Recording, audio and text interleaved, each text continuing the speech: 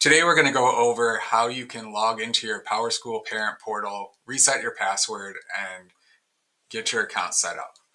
So the first thing you're going to want to do is start at sd308.org in one of your browsers. If you see a pop-up about the website being under construction, just hit dismiss. This may come up multiple times. You're going to scroll all the way to the bottom where you will find a SIS button. You'll click that button and you will see the login links for parents, teachers, and admin. You're going to want to click on the Parent Student SIS Login button. Once you've got into this page, you're going to do your forgot username and password. Your username and your email address are both your email address. In our case today, we're using communications at sd308.org as an example, but again, your username is your email address and your email is your email address. After you put those both in, you'll hit enter. You should see a message about a forgot password email being sent to your email box.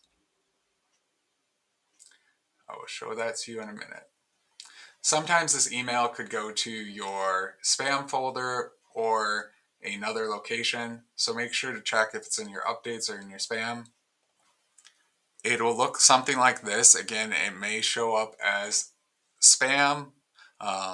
It will be safe. It'll come from rackspace.powerschool.com. It'll look like Oswego Community Unit School District 308. You're going to click on the link to recover your password. On that. It'll now let me reset my password. Again, your username is your email address. Your new password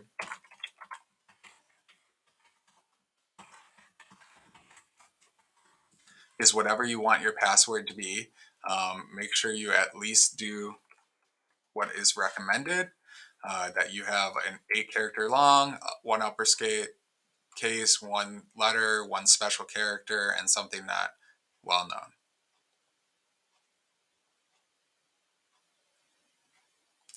Once you reset your password, you're going to automatically be logged in to the system, and you should be able to complete the steps from additional instructions there.